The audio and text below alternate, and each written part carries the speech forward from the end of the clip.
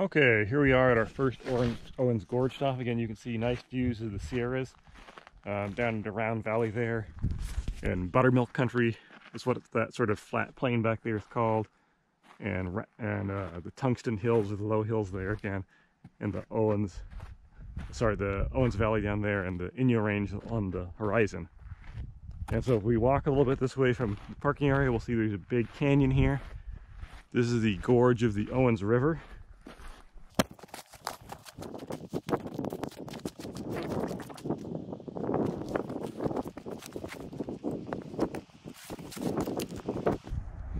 Okay, well, still can't actually see all the way down to the river down there, but you can see where it probably should be. Next stop, you'll actually see the river. So this whole plateau here, again, is created up of the Bishop Tuff, which is this pink rock here. And so this rock is basically made of, we'll look at this more on our next stop, but this is made of basically ash erupted out of the Long Valley Caldera, just, like 10 kilometers that way. And when that ash, so the ash erupted out and it formed a giant pyroclastic flow. So this would have been, a mixture of ash and gas that would have been, had enough gas in it to flow like a fluid. Think of this as sort of a glowing cloud of ash and gas that would have flowed across the countryside at maybe 100 miles an hour or 200 miles an hour or something like that. These things move very quickly. You can tell by the thickness of the deposit here that it would have been very substantial, to say the least. It's, I don't know, a couple 100 meters thick here. And when that ash stopped moving, it was still hot enough to weld together into a single unit. The other thing I want to point out from here, I'll take a picture to look at it, but up close. But when you look at the surface of the plateau, you'll see there's little hillocks everywhere, and each one of those hillocks marks the location of a fumarole that developed on the surface of this plateau. So again, when this ash was deposited, it was hot enough to actually weld together, and so all that heat and again, this was originally a mixture of ash and gas. A lot of those gases would have been escaping. It had been very hot. There would have been these little plumes of steam and other gases rising up out of it and making fumaroles. This would have looked sort of like a bigger version of the Valley of 10,000 Smokes in Alaska, where there was a relatively small caldera forming eruption that formed a similar sort of ash flow sheet, only on a much smaller scale, and then that had fumaroles coming out of it for a decade or something like that. But there were just a huge number of fumaroles coming out of the ash sheet, which earned it the Valley of 10,000 Smokes. I'll try and put in a picture of that. But that's, so each of those, every place where there's a fumarole, the gases coming up through the tuff helped recrystallize it into a stronger, slightly more resistant to erosion rock. And so every place where there's a fumarole is now left as a hill because it was harder to erode over the last 760,000 years, whereas the surrounding stuff was a little bit less welded. And basically the difference in elevation is how much it's eroded in the last 760,000 years, or at least the difference in erosion. Okay.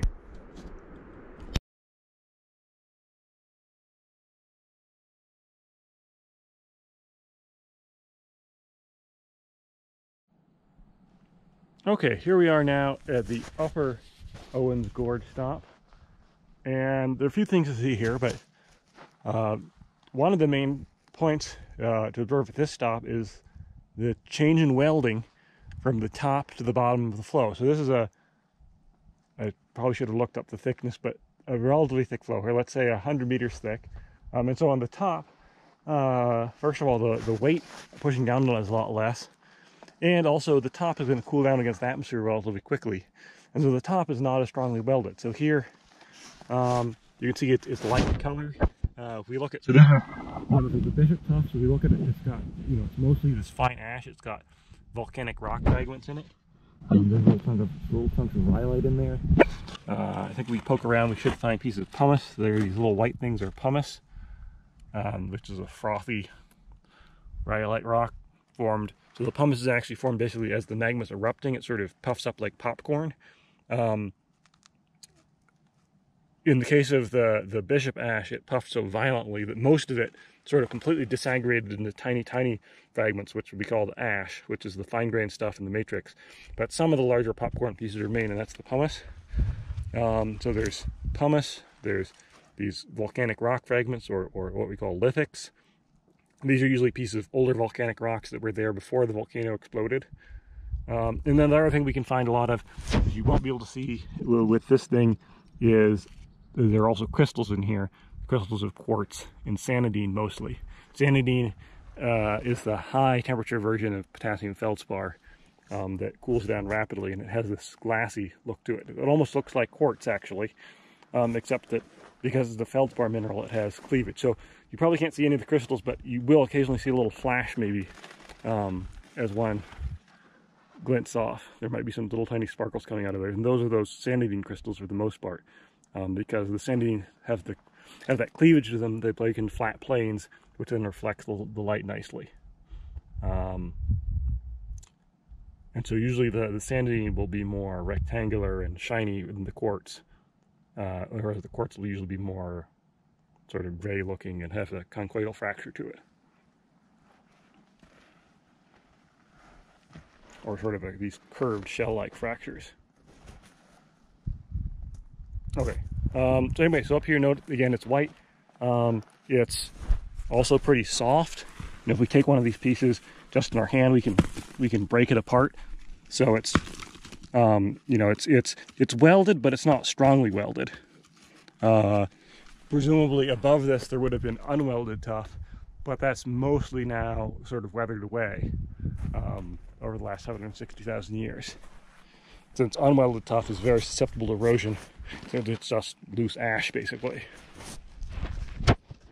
Okay, so if we continue down the canyon, we should see that this tuff becomes more strongly welded. And we'll see what kind of... Also, just looking at, you can see there are these big holes in it. Those are called lithophysae. Actually, some of them might just be weathered out pumice chunks, but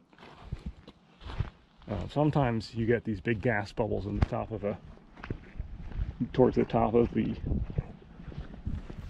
welded part of the tuff.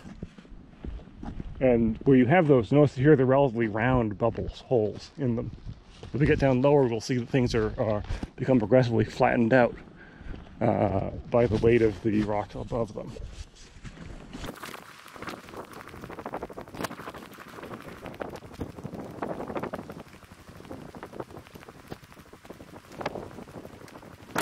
So here it's already starting to change a little bit, and it's starting to turn more of a pink color.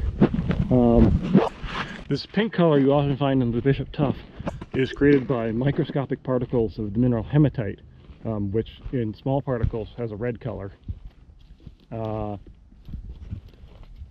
Hematite is just iron oxide, so it's sort of similar to rust in that sense, is why it gives you a red color. And so that hematite, it turns out, and other minerals are created by hot gases in the tuff as it's welding. So sometimes it's referred to as vapor phase alteration, because it's crystals grown directly out of gases or vapor. Another thing you'll see as we start to go down, these big classes of pumice and things like this are still relatively round. They're maybe starting to get a little bit flatter on average than they were at the last one. You can see now they're fumaroles that are a little bit more starting to flatten out in the horizontal direction, but still not that different here than what we just saw up there at the top.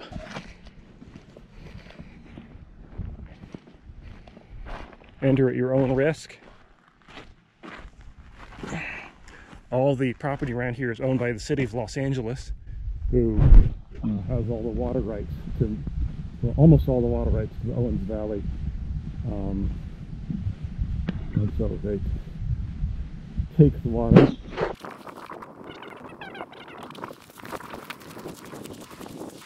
Okay, so here we come up back to the gorge. You can hear the Owens River down there in the bottom. So a couple things you'll see here. First of all, you can see the great thickness of the tuff here. And the lower part, it sort of has a more massive structure, but up in the top, you can start to see the sort of columnar structures. I think there's a better one over there, so maybe I'll keep walking. But these columnar joints, as they're called, you can see they're sort of radially fanning out over there, are related again to the cooling of the tuff. And so as the tuff cools, it shrinks and contracts.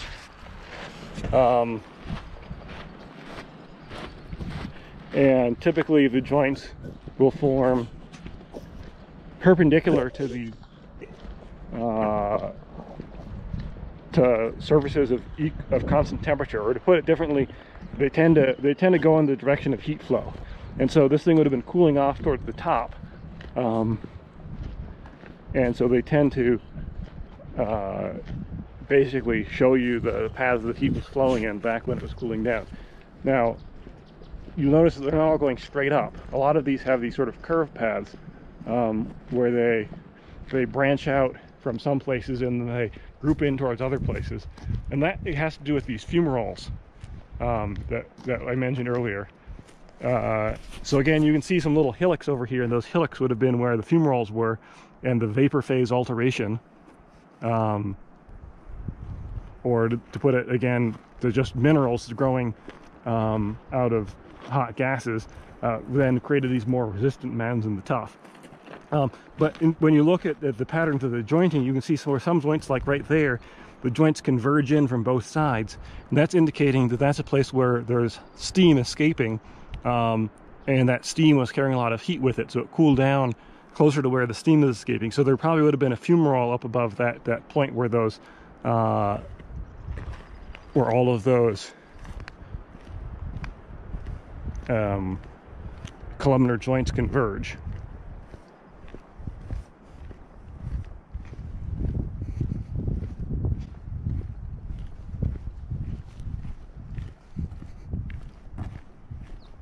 So as you look ahead, you can see that as we go down further down in the canyon, the tuff generally becomes a slightly darker color. You know, basically there's a couple reasons for that, but basically there's less air, it's more thoroughly compacted.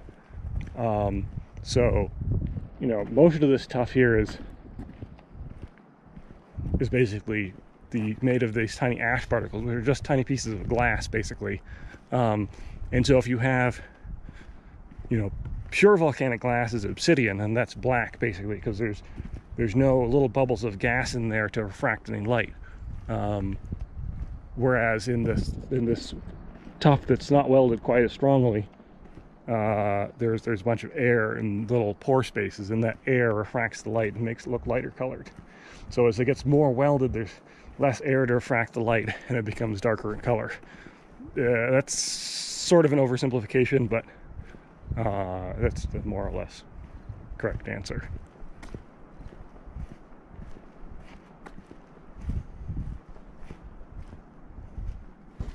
So already now we can see that we get here, the pumice clasts here are starting to be a lot flatter.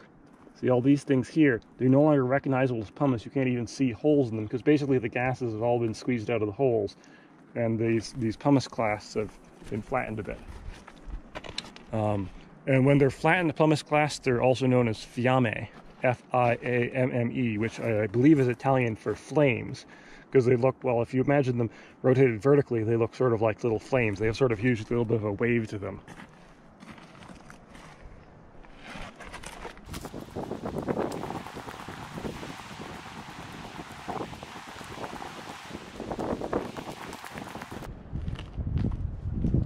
So you can see here that the rocks are again getting still darker. Now the pumices almost look black, like obsidian, because they've been, basically all the air has been squeezed out of them.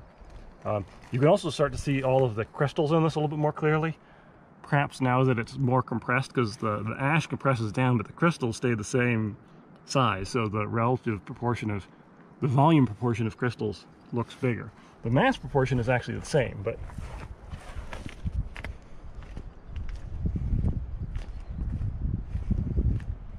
there's a big flattened pumice that's now looks all glassy, like a obsidian.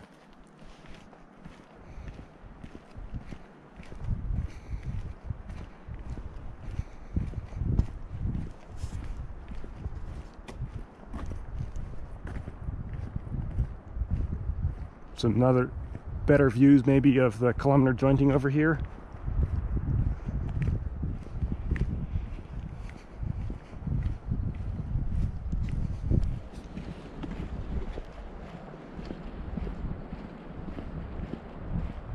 You can see that the tuff is getting even darker gray as we get further down into the canyon.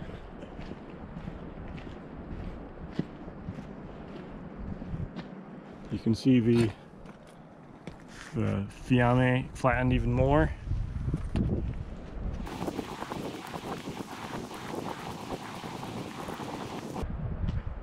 Well, I think this is probably about as far as we need to go. Basically, it doesn't get any darker from here on. It basically stays about the same as you keep going deeper. But basically, at this point, the rock is a dark gray, slightly pinkish again from hematite in it, and the fiamme are very squished.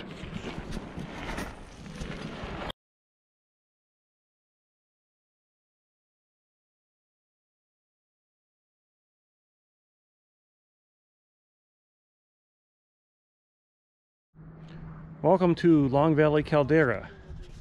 So this entire valley here is Long Valley, and by caldera we just mean the block of land that sank during that cataclysmic eruption 765,000 years ago. And so just to cue you in on where the boundaries of the caldera is, so that mountain range over there is Glass Mountain, and along the front of that is a normal fault that's dropped down this valley. I say normal fault, but really a caldera sort of has they're called ring faults because they actually go around in a circle, or in this case more of an ellipse. And then the whole block in the middle drops down and the outside pops up. And so that ring fault comes along the front of the Glass Mountain there. And then if you go off this way, you can see there's, so the mountains, the snowy mountains of the distance are on the far rim of the caldera. And then there's sort of some low hills in the middle. Those are actually inside the caldera. So that's what's called the resurgent dome, which is where new lava came out and made some new volcanoes inside of the caldera after the giant 765,000 year eruption. So the far wall of the caldera actually, so we're standing in the southeast corner now, so we're looking towards the northwest. The northwest wall is just a little bit in front of the high mountains there, and then wrapping around on the side of the mountains of the Sierras here is then the south wall of the caldera. Basically follows the front of the Sierra Nevada mountains here. So this whole valley is something like, I don't know, 15 by 25 kilometers in dimensions, and basically that whole valley dropped in a week when the Bishop Tuff was erupted. And it would have been deeper originally, because again, some of this has filled in with lake sediments. This Lake Crowley is actually a man-made reservoir, but there may have been a small natural lake here before the reservoir was enlarged. And so let's see, a couple other things to point out here. So the Glass Mountain there is mostly made of older rhyolites that were erupted in the preceding 1 or 2 million years before the giant eruption that created the valley.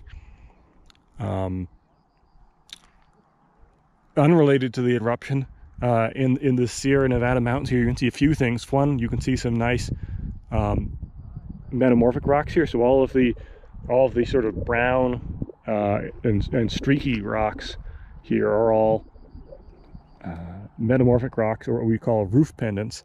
And so they're basically the older metamorphic rocks that were metasedimentary and metavolcanic rocks that were there before the Sierra Nevada batholith intruded. So most of these metamorphic rocks here started out as sediments or sometimes volcanic rocks in the Paleozoic, up into the earlier Mesozoic.